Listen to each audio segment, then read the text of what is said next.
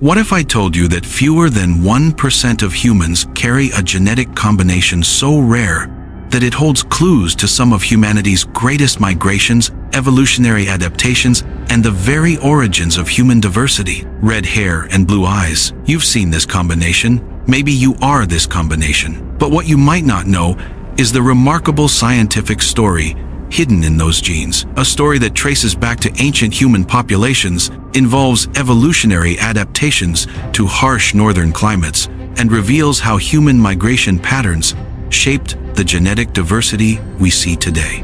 By the end of this video, you'll understand the real evolutionary forces that created this rare combination, why it clusters in specific populations, and what modern genetics reveals about our shared human heritage. But first, we need to understand why rarity itself can be an evolutionary advantage. Here's a question that reveals something profound about human evolution. How can genetic traits that seem disadvantageous not only survive, but thrive in specific populations? Red hair occurs in roughly 1 to 2% of the global population. Blue eyes in about 8 to 10%. When you combine them mathematically, you'd expect about 0.17% of people to have both traits. That's roughly 13 million people worldwide. But here's what makes this scientifically fascinating. This combination isn't randomly distributed. It clusters dramatically in specific regions: Ireland, Scotland, Wales, and parts of Scandinavia. In some Irish populations, this combination appears in up to 4% of residents.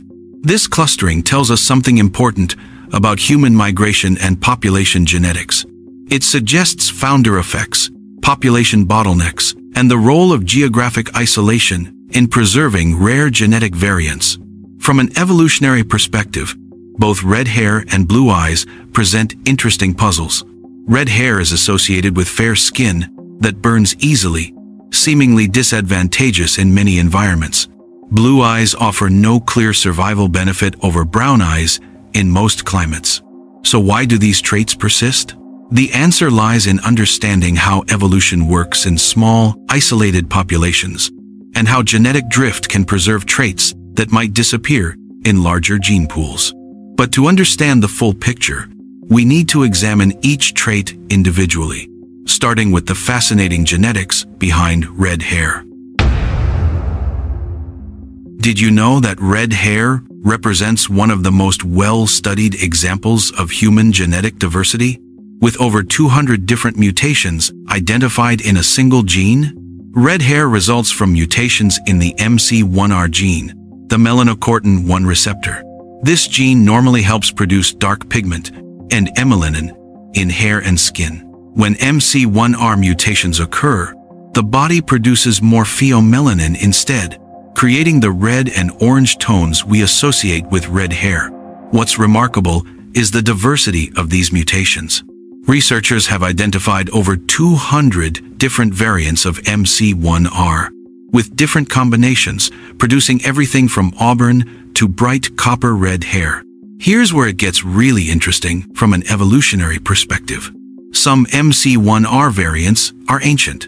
Population genetics studies suggest that some red hair mutations existed in European populations for tens of thousands of years. In 2007, researchers made a fascinating discovery when analyzing Neanderthal DNA. They found that some Neanderthal populations also carried MC1R mutations that likely produced red hair, but these were different mutations from the ones found in modern humans. This represents convergent evolution, two different human lineages independently evolving similar traits, likely in response to similar environmental pressures. But what were those pressures? The leading scientific hypothesis involves vitamin D synthesis. In the low-light environments of Northern Europe, lighter skin helps the body produce vitamin D more efficiently. The MC1R mutations that cause red hair also tend to produce very fair skin. This creates what geneticists call a balancing selection. The trait has both costs increased UV sensitivity and benefits better vitamin D production in low-light environments. But red hair is only half of our genetic story. To understand the complete picture, we need to examine the origins of blue eyes. Imagine if every blue-eyed person on Earth, from Scandinavia to Afghanistan to the scattered populations of North Africa, could trace their eye color back to a single ancestor who lived around 8,000 years ago. That's exactly what genetic research has revealed. Unlike red hair, which evolved multiple times independently, blue eyes have a single evolutionary origin. The mutation occurred in the OCA2 and HERC2 gene complex, likely somewhere in the region around the Black Sea. This wasn't the creation of blue pigment, it was the reduction of brown pigment. Blue eyes are essentially the result of decreased melanin production in the iris. The Rayleigh scattering effect, the same physics that makes the sky appear blue, creates the blue appearance when light interacts with the low melanin iris structure. What makes this scientifically remarkable is how quickly this mutation spread. In evolutionary terms, going from a single mutation to 8 to 10% of European populations in just 8,000 years represents extremely rapid genetic change.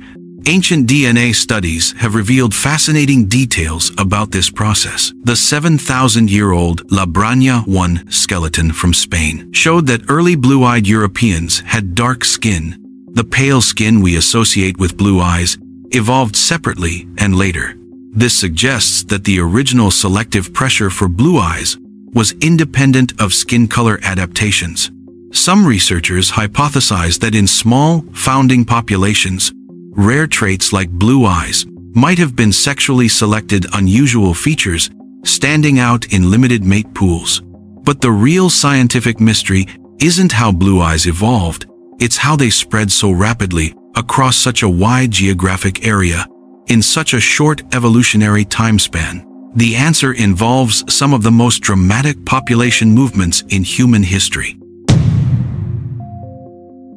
What happens when two independently rare genetic traits encounter each other in the same populations? The result is a masterclass in population genetics. The red hair plus blue eyes combination reaches its highest frequencies in Celtic populations, particularly in Ireland and Scotland. This isn't coincidence, it's the result of specific historical and genetic factors. Both traits are recessive, meaning you need two copies of the relevant mutations to express the trait. In large, diverse populations, recessive traits tend to be rare. But in smaller, more isolated populations like island communities or geographically isolated groups, recessive traits can reach much higher frequencies. This is called the founder effect. When small groups of people establish new populations, they carry only a fraction of the genetic diversity from their source population. If those founders happen to carry rare recessive alleles, those alleles can become much more common in the new population. Celtic populations experienced several founder effects throughout history. Initial settlements of Ireland and Scotland involved relatively small groups. Later, population bottlenecks caused by factors like the medieval climate anomaly, famines, and diseases further concentrated certain genetic variants. The combination of red hair and blue eyes in these populations also demonstrates something called linkage disequilibrium, when genes that are physically close together on chromosomes tend to be inherited together, even though they control different traits. But here's what's really fascinating from a cultural perspective: how different societies responded to physical traits they encountered rarely. Many cultures developed folklore around unusual physical appearances, not because they were supernatural, but because human societies often create stories to explain things that are statistically uncommon.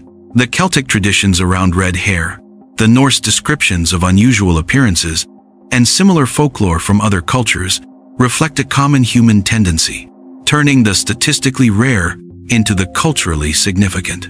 But understanding the real history requires separating folklore from historical fact.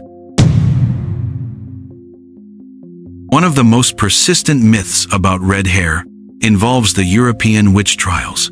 But what does the historical evidence actually show? The witch trial period in Europe, roughly 1450 to 1750, resulted in an estimated 40 to 80,000 executions. But contrary to popular belief, systematic analysis of trial records shows that accusations weren't primarily based on physical appearance. Historians like Brian Levack and Robin Briggs have extensively analyzed trial records. The most common factors in accusations were social conflicts, economic disputes, unusual behavior during community crises, and accusations by neighbors, not specific physical traits. The association between red hair and witchcraft in popular culture largely comes from much later literary sources and 19th century Romanticism, not contemporaneous historical documents. This is important because it illustrates how genetic frequencies actually work. If societies had systematically eliminated people with specific genetic traits, we would see clear genetic bottlenecks in the historical record. Population genetics shows no such bottlenecks for red hair or blue eyes during this period. What we do see is the normal effect of population dynamics, migration, intermarriage, and genetic drift, gradually changing allele frequencies over time. The persistence of red hair plus blue eyes in Celtic populations is better explained by geographic isolation, cultural practices around marriage within communities, and the simple mathematics of recessive inheritance in small populations. But there's still a genuine scientific mystery here. Why do some genetic combinations persist when others disappear? The answer involves some cutting-edge research in evolutionary genetics. Recent studies suggest that seemingly disadvantageous traits might persist because they're linked to other genes that provide benefits, or because they offer advantages in specific environmental conditions that aren't immediately obvious. This brings us to what modern science actually reveals about genetic diversity and human adaptation. Here's what's genuinely remarkable about the red hair plus blue eyes combination. It represents a perfect case study in how human genetic diversity actually works. Recent genome-wide association studies have revealed that the genes involved in pigmentation are connected to much larger genetic networks. MC1R variants, for example, don't just affect hair color. They influence immune system function, pain perception, and vitamin D metabolism. This helps explain why seemingly disadvantageous traits persist. The same genetic variants that produce red hair and fair skin also influence how the body responds to pathogens, processes certain vitamins, and reacts to different medications. People with red hair do show measurably different responses to certain anesthetics and pain medications, not because of anything mystical, but because MC1R variants affect how certain neurotransmitter systems function. Blue eyes, similarly, are associated with slightly different light sensitivity patterns, though these differences are subtle and well within normal human variation. What's scientifically exciting is how these findings illustrate the complexity of human genetics. Traits that appear to be simple cosmetic differences often involve complex genetic networks that affect multiple body systems. This complexity helps explain why human populations maintain such remarkable genetic diversity. Traits that might seem neutral or even disadvantageous in one context can provide advantages in others. From a population genetics perspective, the red hair plus blue eyes combination also demonstrates how genetic drift works in real human populations. In large populations, rare recessive traits tend to disappear. In smaller, more isolated populations, they can persist or even become common through chance alone. This isn't just academic. Understanding these processes helps us comprehend how human populations adapted to different environments throughout history, and how genetic diversity is maintained in modern populations. But perhaps the most important lesson is about the value of genetic diversity itself. So what should we take away from this exploration of rare genetic combinations? The story of red hair and blue eyes is fundamentally a story about the importance of genetic diversity in human populations. These traits persist not because they're mystical or supernatural, but because they're part of the complex genetic heritage that has helped humans adapt to diverse environments across the globe.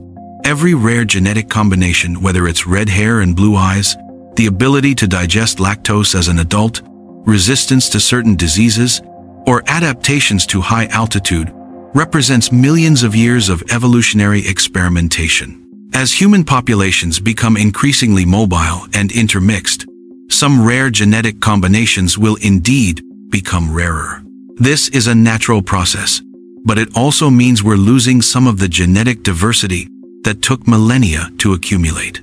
From a scientific perspective, studying rare traits like the red hair plus blue eyes combination helps us understand fundamental principles of genetics, evolution, and human history that apply to all human populations.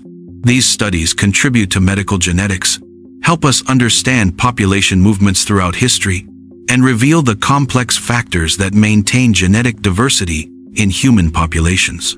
Now, before we wrap up, I want to ask you something important. Do you have red hair and blue eyes? Or do you know someone who does?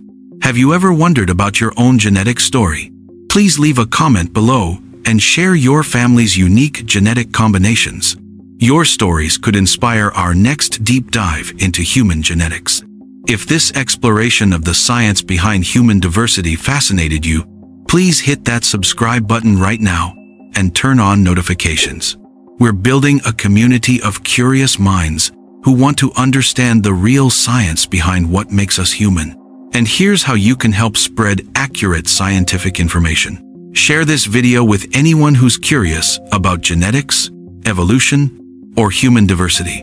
When you share evidence-based content like this, you're helping combat misinformation and promoting genuine scientific understanding. The next time you see someone with red hair and blue eyes, you're looking at a living example of how genetics, evolution, and human history intersect, a reminder that the diversity we see in human populations reflects thousands of years of adaptation, migration, and the fundamental processes that shape all life on Earth. The real wonder isn't in manufactured mysteries. It's in understanding the genuine scientific processes that created the remarkable diversity of human life we see around us. Thanks for watching.